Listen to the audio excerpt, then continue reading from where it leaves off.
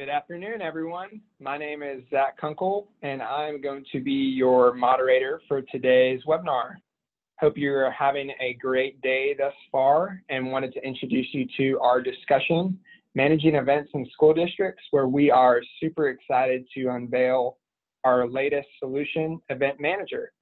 So before we hop in, just a couple of housekeeping items that I wanted to run through. Just FYI, all lines are muted. And that is on purpose.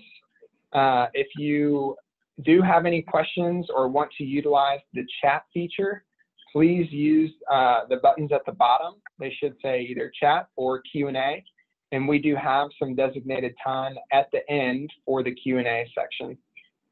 So also a recording of this webinar will be sent out a couple of days following this webinar. So to run through today's agenda, we're going to have a welcome and introduction section where I introduce you to our speaker this afternoon.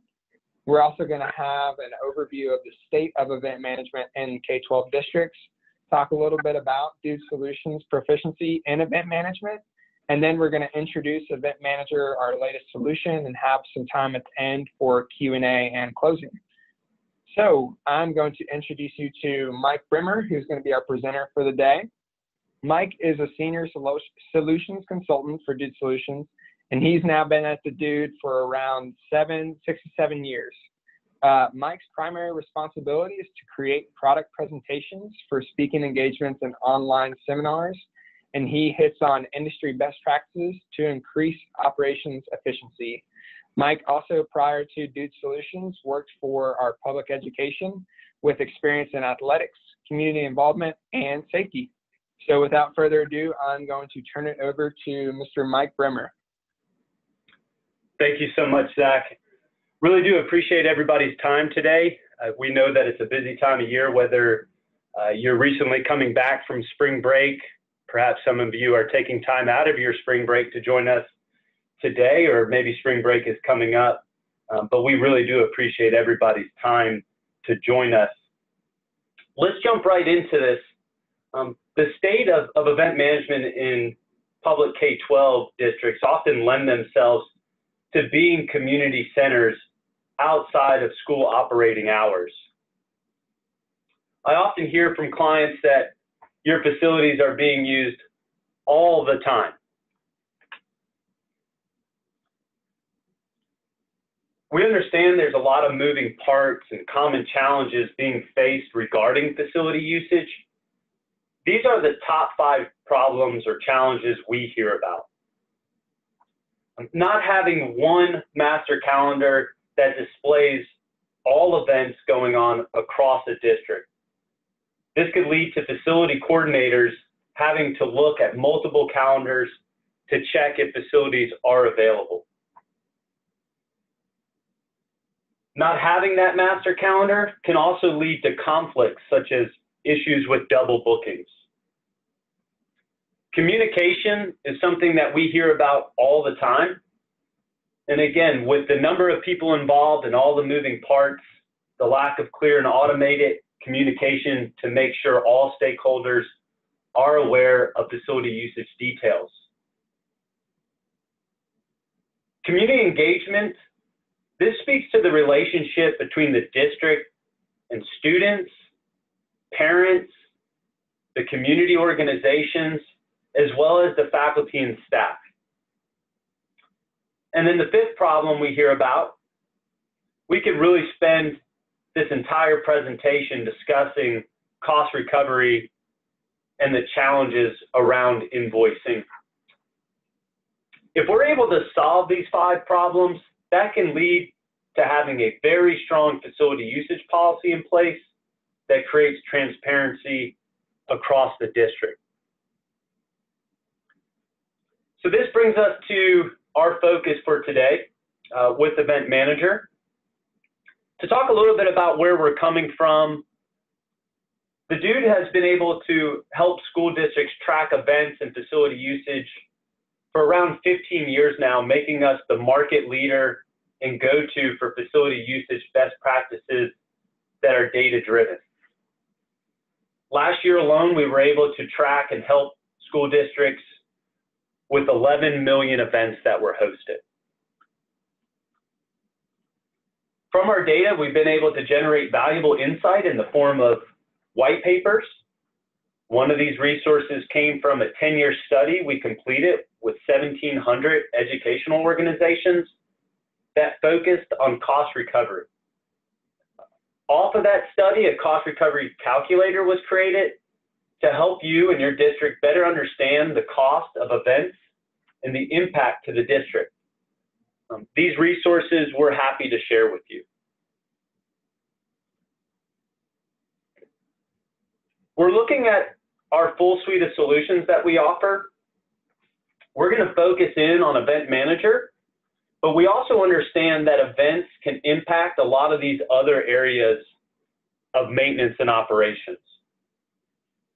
To focus in on Event Manager, here's a snapshot of the functionality Event Manager provides, and I'm going to be taking you through a demonstration of the life cycle of events, from the request through approval, supporting the event with what we identify as task management, making sure there's no conflicts, being able to communicate out to all the stakeholders, including the requester.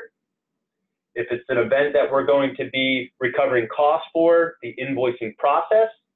And then we'll tie a nice bow around everything with community engagement and being able to have that one branded master calendar that creates transparency across the district so everybody knows what's going on. And there's some additional functionality there with the calendar, being able to promote events that the district is hosting, drive engagement. Maybe it's even an event that you're looking to have people sign up for or buy tickets for. So we'll take you through that life cycle. Bear with me here for a second, and I'm going to share out my screen with you.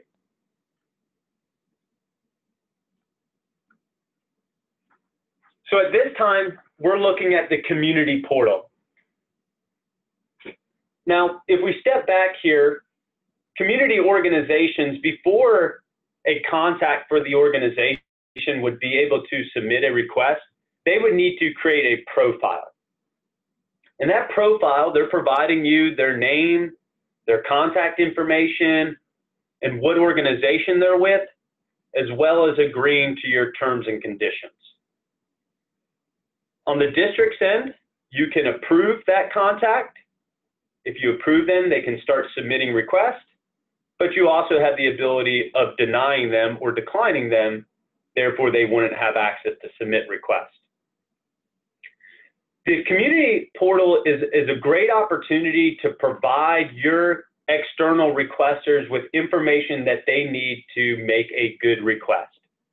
Now, if I'm a community organization, I may not know your facilities that well. So here in the top left-hand corner, we have the ability of picking the perfect location that meets our needs. So maybe I'm looking for a football field, athletic field, a gym, a conference room, a classroom. I have the ability of defining that information as well as dates and times that I'm interested in using the facilities. And then if we go down here to the current search, I also have the ability of defining my search criteria by terms and usage, as well as capacity. So maybe I'm looking for spaces that I can request that fit somewhere between 50 and 75 people. And then I'll narrow down my search of the spaces that you offer for a request. If we look at these different spaces, I'm going to focus in on the cafeteria here. Let's go and view the details of this space. So we have the ability of including pictures of spaces. Here we'll notice we have multiple pictures of the cafeteria, and then providing good descriptions of that space. Where is the space? How many people can this space hold? What type of space is it? What is this space typically used for? And then a nice little blurb, descriptive paragraph about that space. This really allows you and your district an opportunity of providing as much or as little information that you'd like to these requesters so that they can make a good educated request. Now, if I'm interested in this space and it meets my needs, I'll go over here to the right-hand side and I'll be checking availability first before I fill out a request form. So let's go here to June and say I'm interested in using the cafeteria June 19th, and I'd like to use it from 3:30 to 4:30. On that time scale of checking availability, if this space was already being utilized on that date and time, it would be grayed out and it would simply say unavailable, going back to preventing any double bookings or conflicts from existing. What I also like to mention is we're placing more responsibility on the requester, that they're checking to see if that space is available or not. You don't have to provide them a lot of information of why it's not unavailable or why it's not available. If it is available, now we have the opportunity of continuing to create the event request. That's a little bit about the community portal itself. From here, I'm going to go over to the administrative side of the solution, and let's actually walk through the process of filling out a request form. I'm also going to go ahead and get rid of the browser here for a second. These request forms are customizable as well as configurable to meet your needs. A lot of districts are going to have one request form for internal requesters and then a completely different request form for community requesters. So you can differentiate them, but they are customizable. Everything from the logo at the top to the name of the form itself is customizable. The only two required sections of the form are the event details, location, and time. Everything else from contact information down to billing address is optional whether it is part of the form or not. And if it is part of the form, is it required or not for the requester to fill out? So here I'm going to just go with my organization. So let's say I'm a community organization, Take Flight Athletics, and we would like to do our summer kickball league at one of your facilities. The summary, this is more of a full description of that event, especially if you're going to be having an internal event that the district is hosting, but it's an event that you do want to drive engagement and you want to promote out to the school community. You may want to put forth more of a marketing effort because this description can show up on the calendar that we'll look at towards the end of the presentation. You can even add your own HTML and design to this. Now let's get into what's probably the most important section of the form itself, and that's the location and time. So here, for most folks, we're going to know what space we'd like to use, especially if we're an internal requester. So here what we have is a modal that pops up, and then this allows us to start defining the space or spaces that we're interested in using. So maybe I'm interested in using space over at the high school, and I want to use that cafeteria. We can continue to add additional spaces to this request. All we have to do is check those boxes, and the spaces that we define are picked here at the top. From here, just like we looked at on the community side of things, I'm going to check availability first. So let's say, again, maybe June 5th, and we'd like to utilize this from 4:30 to 6 o'clock. If that time doesn't meet your needs, just simply click on the time scale, and we can put any time in here that we'd like to. Now, if this is going to be an event that is a series, it's going to happen more than one time, we can do a multi-day option here, and we get another pop-up. This allows us to define if it's going to be consecutive dates. So, okay, it's happening 5 times. Is it happening 5 times over the next 5 days, weeks, months, or years? And if it doesn't fit a specific pattern, we can do non-consecutive dates, where we get access to a calendar and we can scroll through the calendar and pick and choose exactly when that event is going to happen. Now here we see the time of the event is 4:30 to 6 o'clock, but maybe we need some support and some setup and breakdown time to add to the event. So let's add 30 minutes before the event, and let's add another 30 minutes on the back end of the event. And this is going to do 2 things for us. One, make sure there's no overlap with anybody else trying to utilize the space. So somebody can't submit a request for 4 to 4:30 to use the cafeteria, because we already have it reserved for the setup of this event. It also will help out when we talk about task management, those supporting the event itself. Now let's drop down here and start getting into some optional sections. Contact information, that may be the same, may be different from the requester.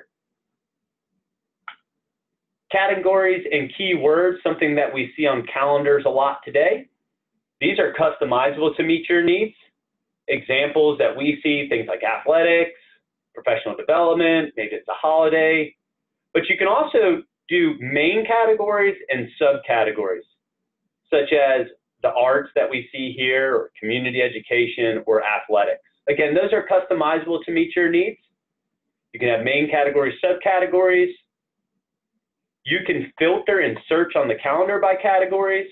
And it's also an opportunity for the approval process. We can route requests based on the actual category itself.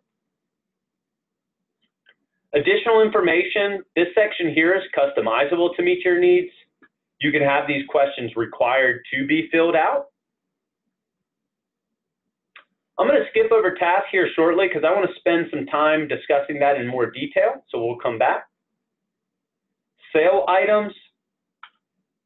This is an opportunity, just like it's called, is to sell items, whether that's tickets to an event, think of a performing arts or a football game on a Friday night, a fundraising event. It also allows you to set up registration for an event. You have an event, you want people to sign up, register, RSVP. Maybe you need volunteers to help out with the event. Whether there's a cost or it's free.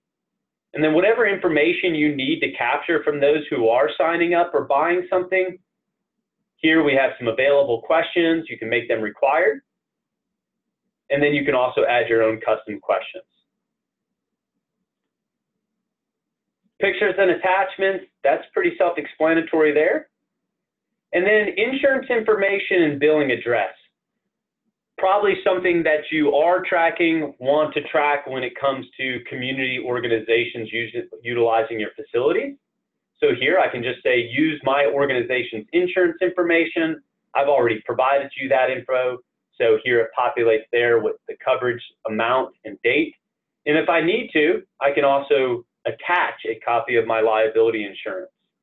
And then we have the billing information here as well, which is handy if we're going to be invoicing this organization.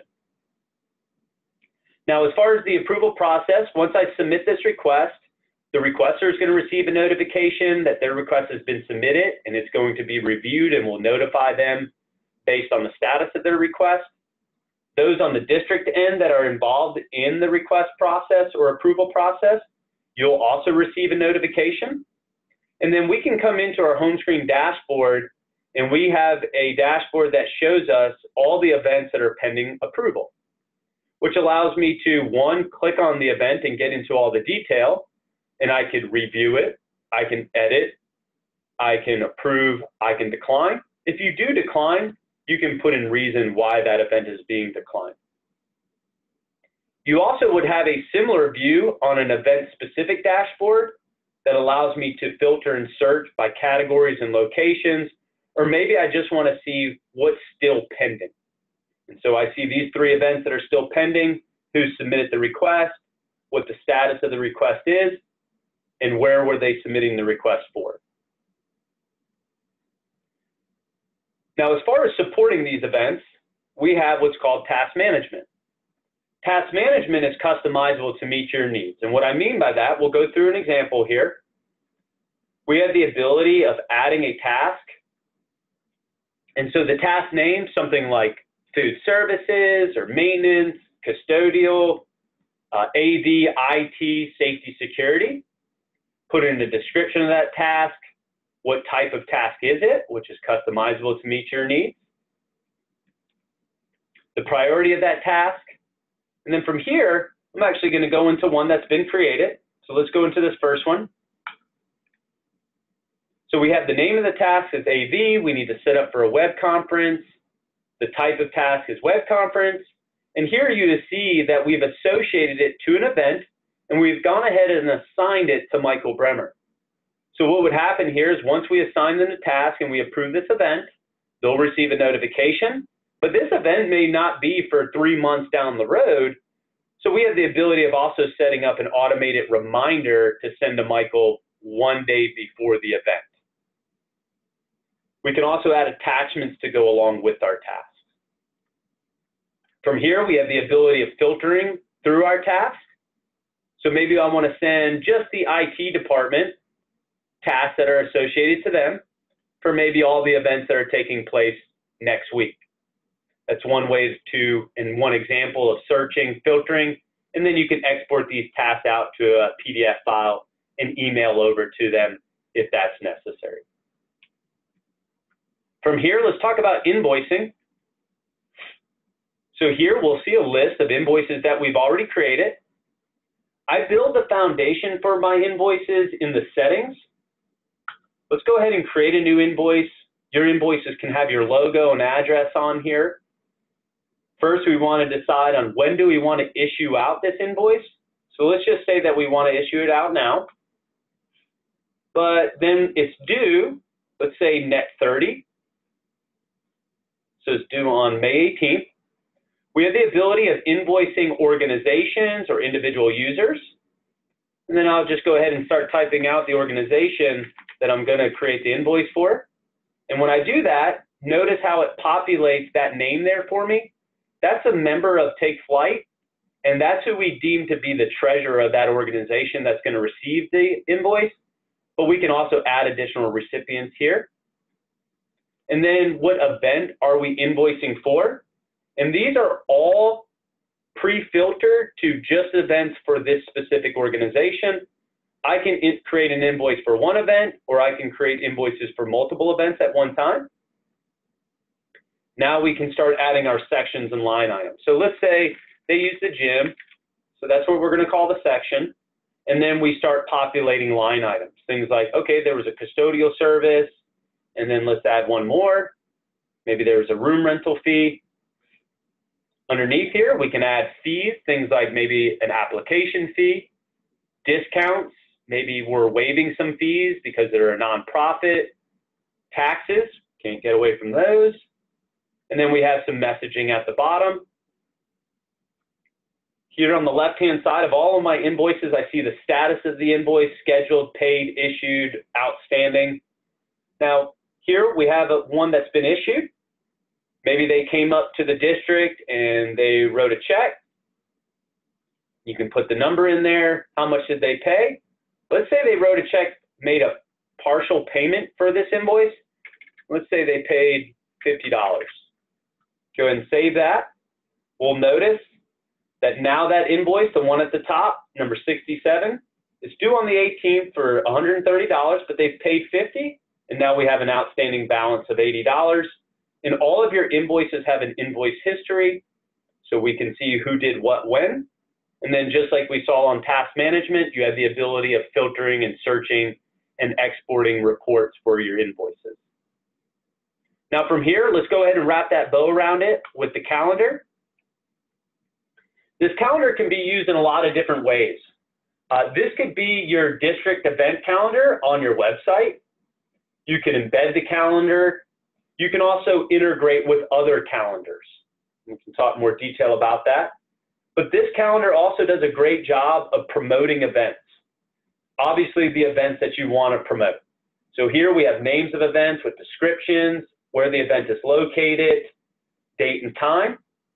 And maybe I'm a parent or a student looking at the calendar and I'm interested in this. I can email it to myself, set as a reminder. Maybe I want to get a text message or email reminder the day before the event or an hour before the event. Or maybe I want to add this one specific event to my own personal calendar, which also leads to the ability of searching and filtering through the calendar. So maybe I'm just interested in events that are going on at a certain location or that are related to a certain category and filter down that calendar. And then maybe I want to subscribe to all those events and pull them into my own personal calendar or receive notifications about those events. Pull my browser back up here. So again, we went through a snapshot of Event Manager from request through the approval, supporting the event, invoicing for the event, and then wrapping that all together with that calendar. From here, we're going to be pulling up a polling question so we know how to follow up regarding next steps, whether you and your district would like to have a private presentation of Event Manager, or we can provide you some of the resources that we've talked about, such as the cost recovery white paper, cost recovery calculator, and other resources regarding Event Manager. We'll give you some time here to respond to that polling question. Zach, are they able to see that polling question now? They are. I'm already receiving responses. So yeah, just to reiterate what Mike said, if you would like a private demonstration or more information on Event Manager, please fill out the polling question, and we'll leave that up for another 30 seconds or so. And Mike, we have been receiving some questions, so after we are done with this polling question, I will go ahead and start asking you those. Okay, perfect. Thank you, Zach.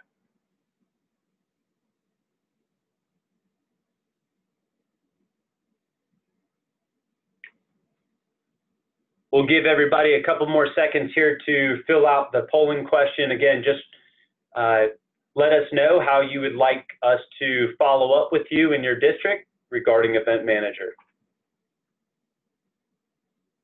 All right, I'm going to go ahead and end this poll, and then we will go ahead and jump into some of the Q&A. So Mike, I got a question in regards to, I know you were just talking about at the end, that Event Manager can integrate with other calendars. Can you talk a little bit more about that and what questions or what calendars it can integrate with? Yeah, absolutely. It's a great question. So when we look at the top 5 challenges, one of those challenges is multiple calendars at a district. And sometimes that's hard to get away from, but having one master calendar can be extremely beneficial. But if we need to work with other calendars, we have the ability of doing import exports and setting up scripts and integrations with other calendars, whether you're using Google calendars or Outlook calendars or other calendars that are out there. And with importing into Event Manager, we can do one-time imports or persistent imports. And then with exporting to other calendars, we have different file formats, whether it's iCal, which is pretty common, but we can do XML, RSS, or CSV formats as well. Awesome.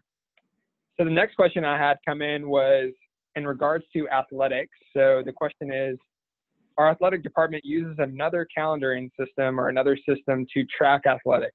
Do you guys integrate with different athletic solutions?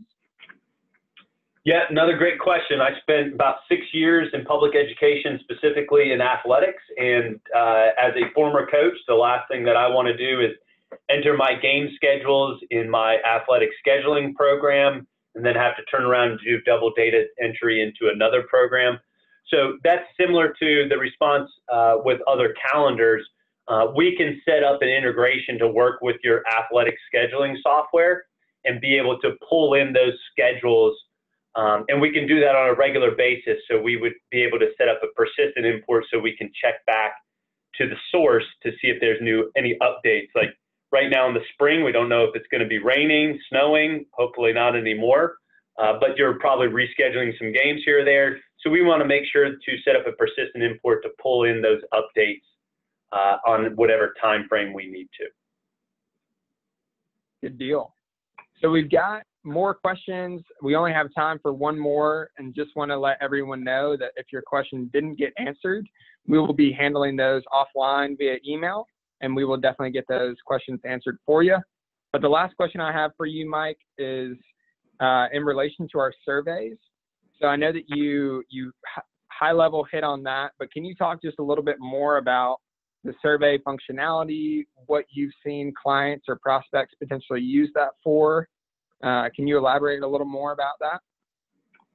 Yeah, perfect. And thank you so much for asking that question, because that was not something that I highlighted when we were looking at the features and opportunities of Event Manager. So thank you for pointing that out. So the survey functionality, we've heard from a lot of districts that want to send out a survey to their clients. the community organization that came in and utilized or rented the facilities. And you may be using something like SurveyMonkey today to do that. Well, we've gone ahead and created and developed our own survey tool that's completely customizable. You can send out surveys to those who rented the facilities. Common questions. Did you receive all the support that you needed? Were the facilities clean when you came in? Were the restrooms stocked? Any feedback you want to provide us? Would you recommend the use of our facilities to others in the community? If you're having an event where you set up registration, maybe you want to send out an automated survey to those who attended that event.